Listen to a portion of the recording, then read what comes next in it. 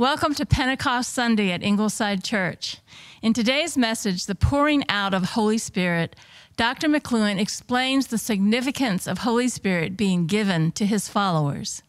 If you've ever had someone make a connection for you that opened an important door and led you to a point that you never believed you'd ever reach in life, this message is for you. The Holy Spirit connects all who are ready to be connected with God. The Spirit of God is the one who unifies the message of God in the Bible from Genesis all the way to the book of Revelation. In Genesis chapter 1 we read, "Then the earth was without form, and darkness was over the face of the deep, and the Spirit of God was hovering over the waters." Genesis chapter 1 and verse 2. When we read about the Spirit of God hovering over the water, think of a mother brooding over her eggs and her baby peeps, her chickens. It's the act of birthing and bringing forth life. The Hebrew word for brood is the feminine verb meaning to tremble or to flutter one's wings over her nest. The Spirit of God was active in creation, bringing order and life to the world that God had created.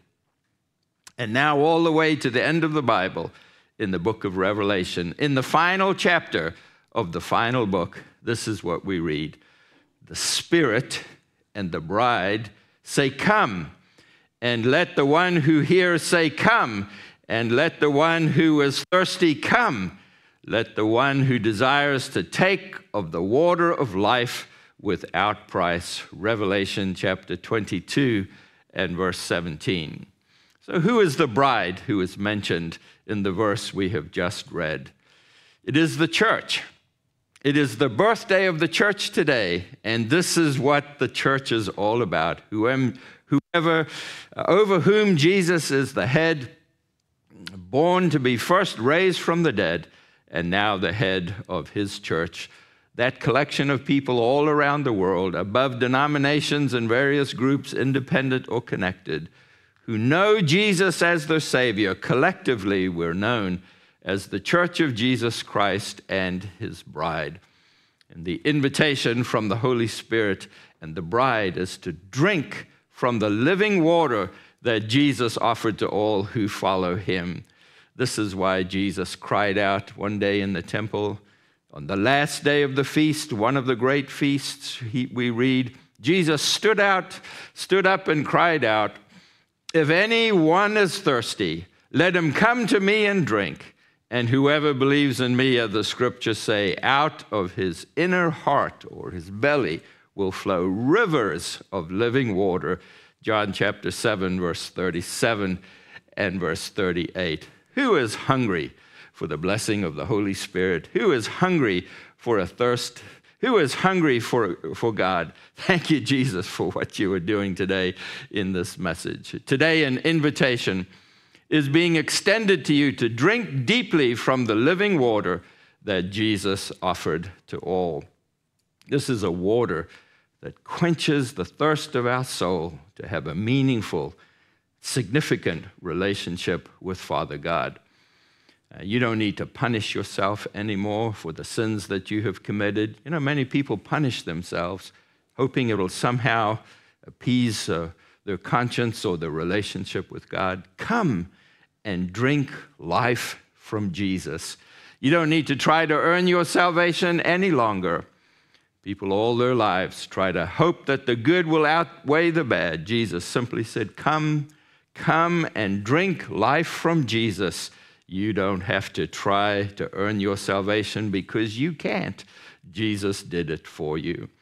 And so from the first chapter of Genesis to the last chapter in Revelation, it is the Spirit who connects God with us and with the Father heart of God. Aren't you so glad? The Spirit of God is the teacher who reveals to us the deep mysteries of God.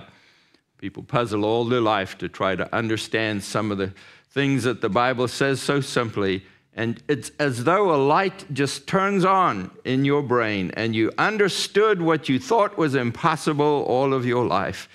That's the work of the Holy Spirit. Have you ever said, I get it?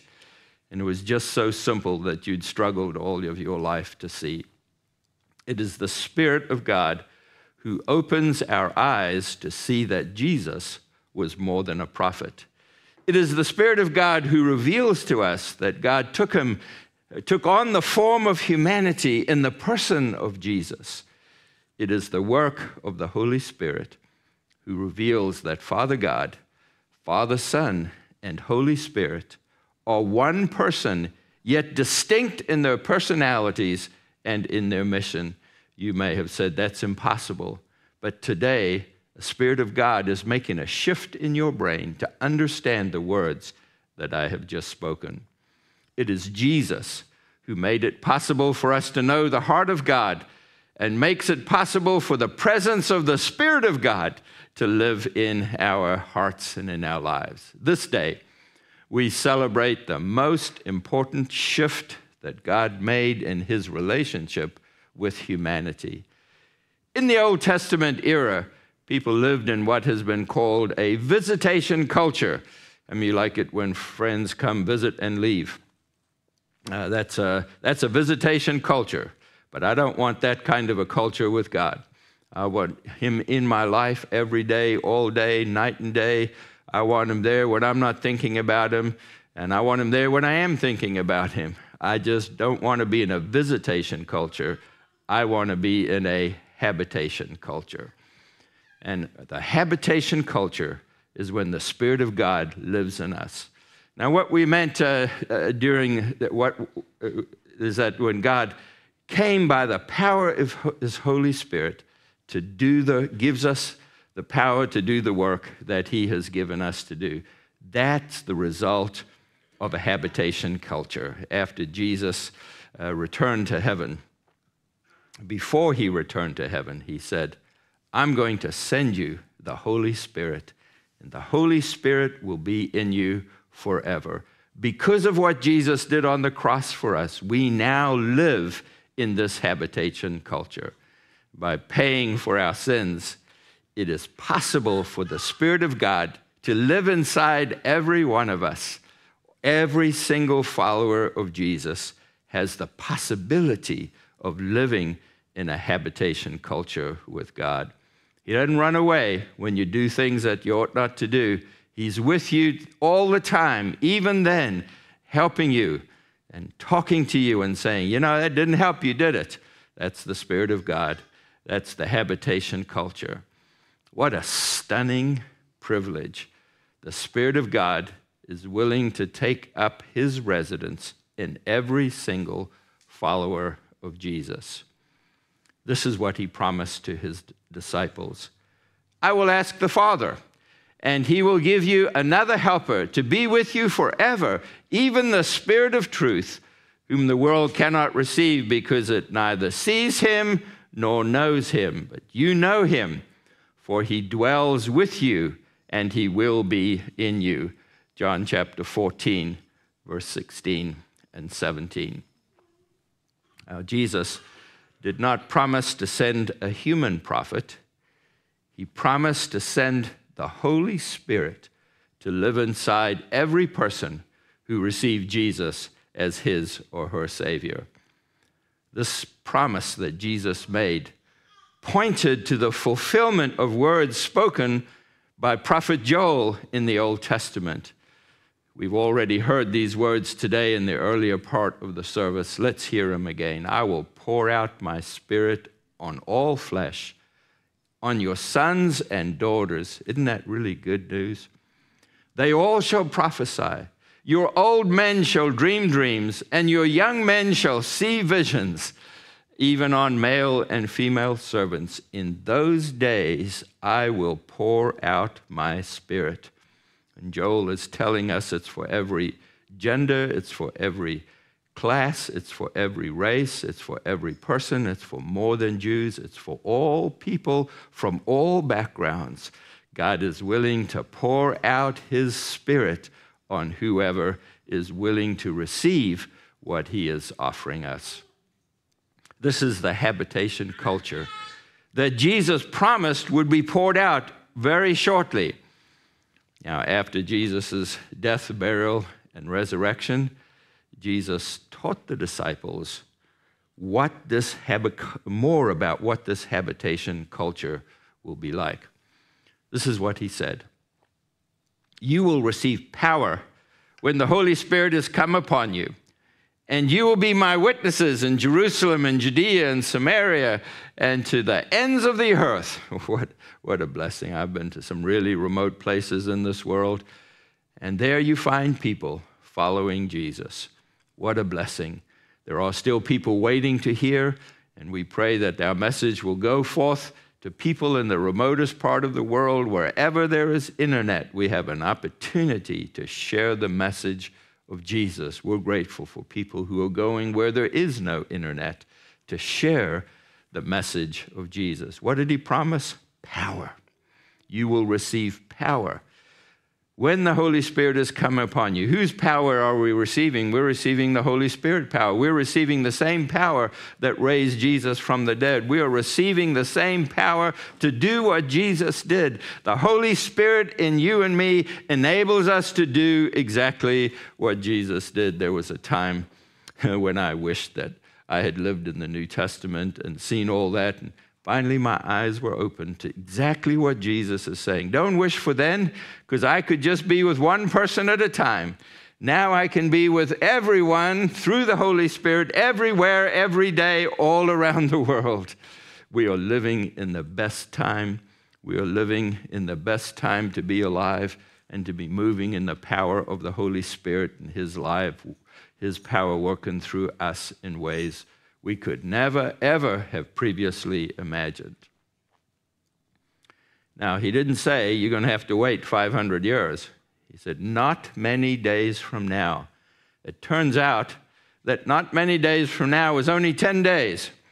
And you have trouble waiting for tomorrow. 10 days can seem like a long time when you're really young.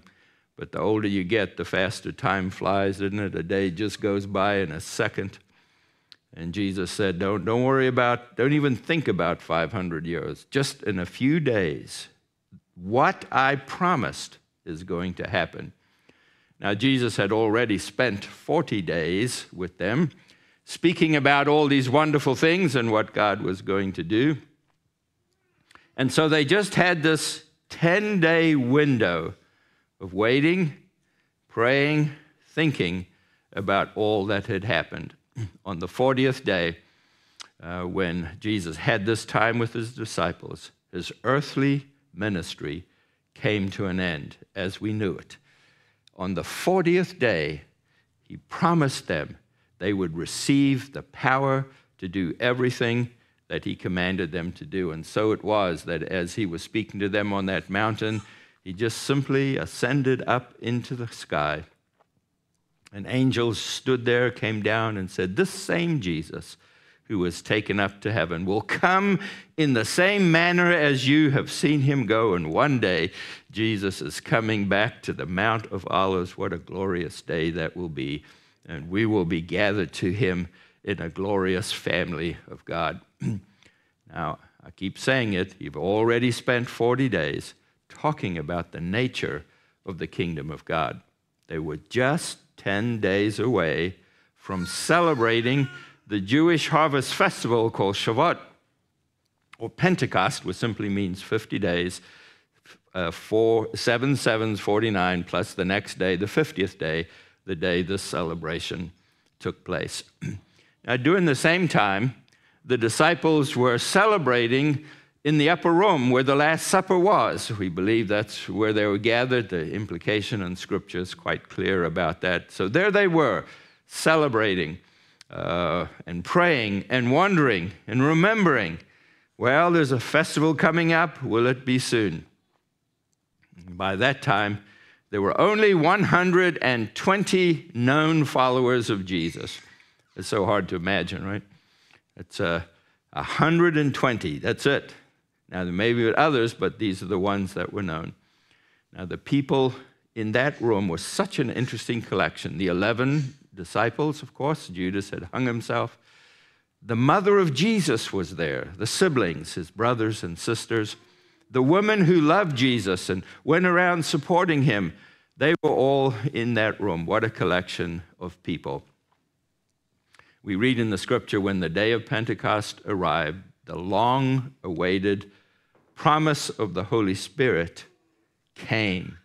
In Acts we read, a wind began to blow in the room where they had gathered.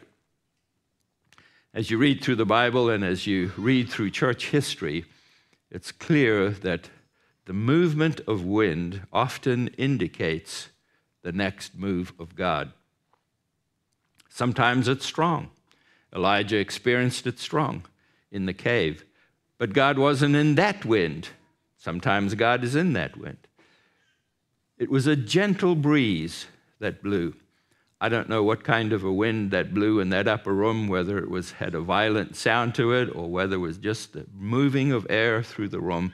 It was enough for people to know, with doors and windows closed, whatever's causing this air to move is something from God.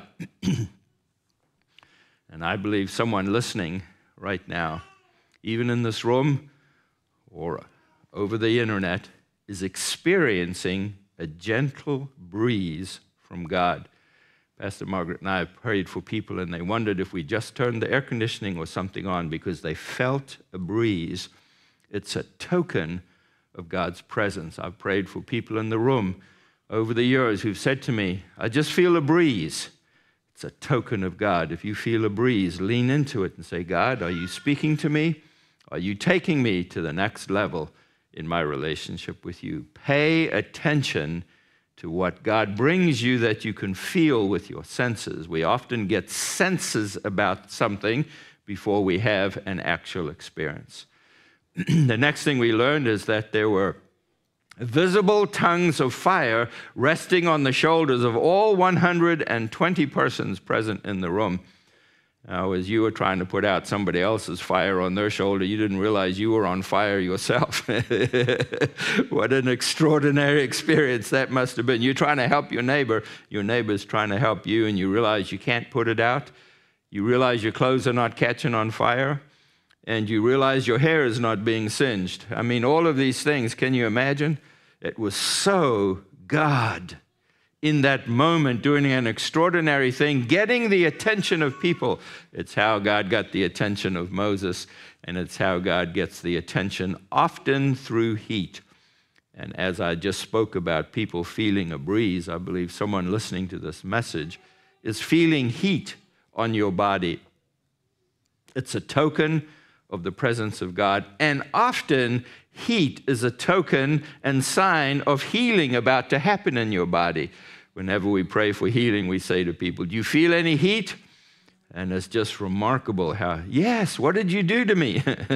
Prayed for a man, he said, my feet are on fire. What did you do? I said, well, that's the token of the presence of God, and we prayed for his feet to be healed. You might want to, if you feel that heat, you might want to take your shoes off, particularly if you're watching somewhere overseas, because it's so important in your culture to remove shoes when you're in the presence of God.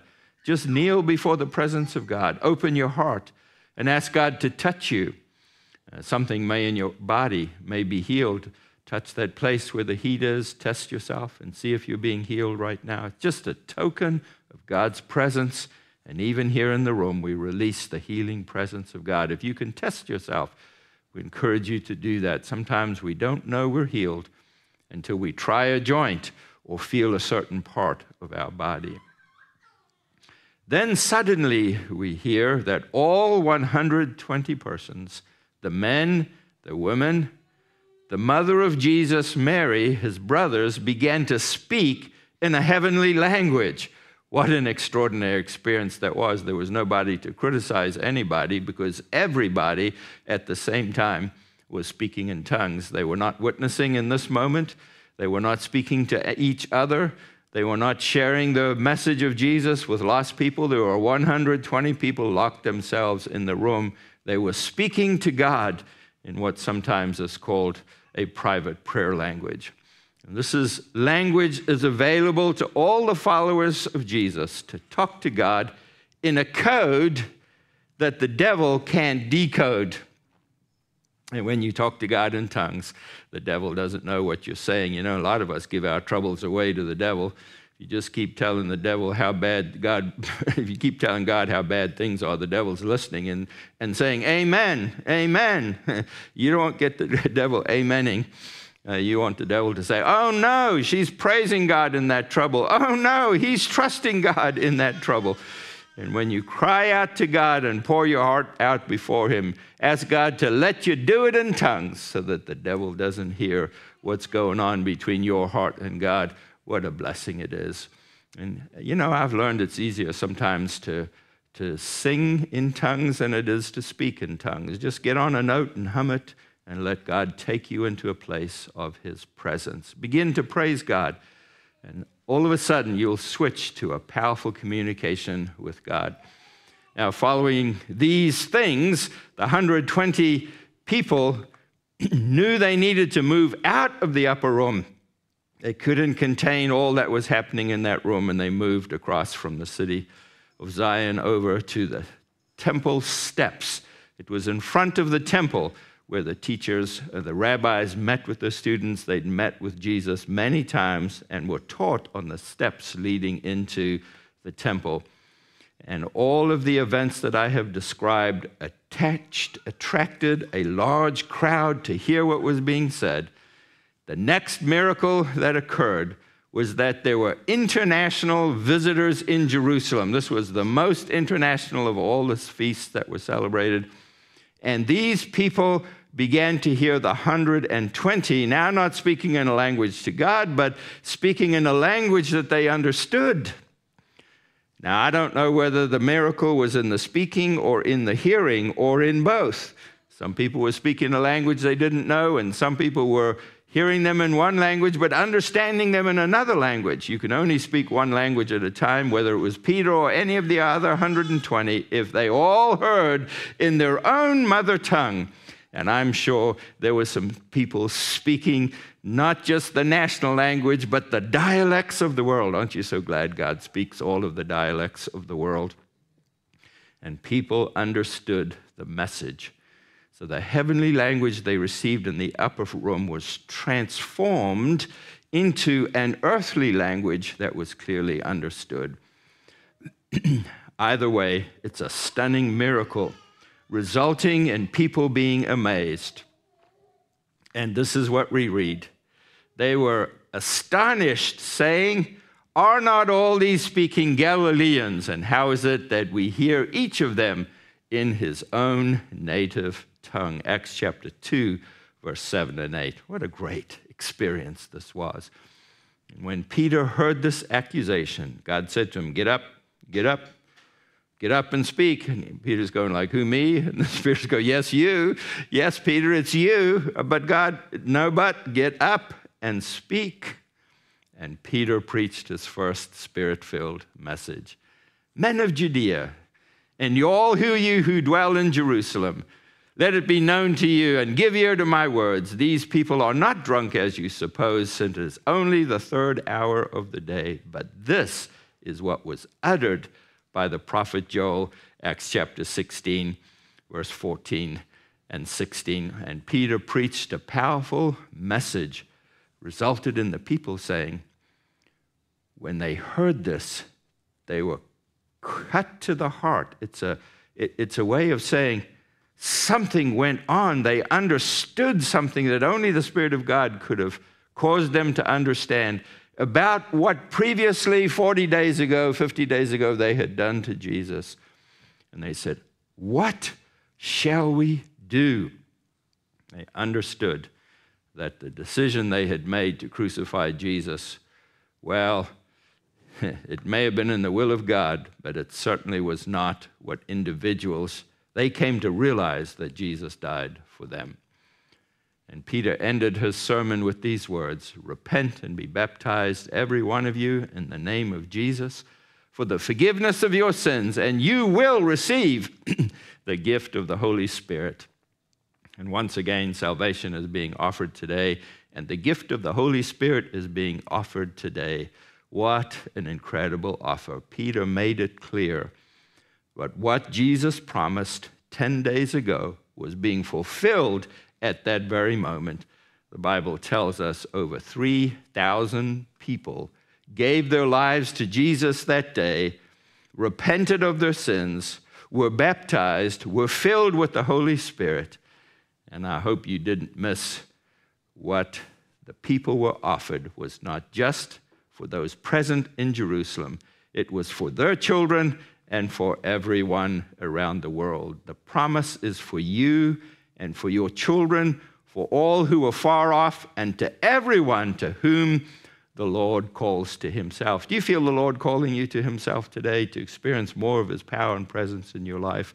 If you've never received Holy Spirit, we invite you to just open your hands towards God and say, "Come, Holy Spirit." He's in you, but you know you don't have all you could possibly have. You know you're not walking in all of these amazing things. Just open your hands towards God and say, "Come, Holy Spirit. Give me more of your Holy Spirit than I've ever had before." And you're watching online, we invite you to do the same thing today. But perhaps first you need to ask Jesus to forgive you of your sin. Just say, "Jesus, thank you for dying for me on the cross in my place. I receive you today as my Savior. Forgive me for hardening my heart and saying that Jesus was just a prophet." He's speaking to you right now, and your heart is seeing, and your eyes are seeing with the eyes of your heart what you've never seen before. Receive Jesus as your Savior. Thank you, Lord. Thank you, Lord. Now, if you want to be baptized, write to me, and I'll help you figure out how to work with baptism. Even if you're in the remotest place, you can be baptized and experience his presence in your life through obedience and baptism. If you've never received the Holy Spirit, come right now. Fall upon people who are watching. You feel something bubbling up in you. I know it seems strange. Just let it out. Take a note and sing, and then let God do for you. Took me about 15 years to learn how to speak in tongues. I'm very, very patient with people. And so I just released to you the gift of speaking in this heavenly language so that you have a code between you and God that the devil can't crack, and you have communication with him. Thank you, God, for this message today. Help people to understand who Jesus is, to receive them as their Savior, and to walk in a Spirit-filled life. In Christ's name. Father, we are in awe of your perfect gift of the Holy Spirit. Thank you that the Holy Spirit is with us to teach us, remind us, comfort us, and empower us. Fill us with your Holy Spirit daily so that we will carry your good news to the whole world. In Jesus' name, amen. We hope this message has filled you with living hope in Jesus.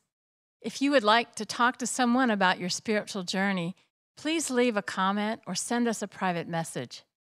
We enjoy reading your notes and having an opportunity to pray with you. If you received a blessing through this message, please share it with others. We invite you to become a Living Hope partner by donating as little as $1 a month through our QR code. Your gifts will help us create new messages and reach more people. Living Hope is a ministry of Ingleside International Incorporated. All donations for Living Hope qualify as a charitable contribution. Thank you for your prayers and support. Next week, we will continue learning together from the Word of God. God bless you and fill you with living hope.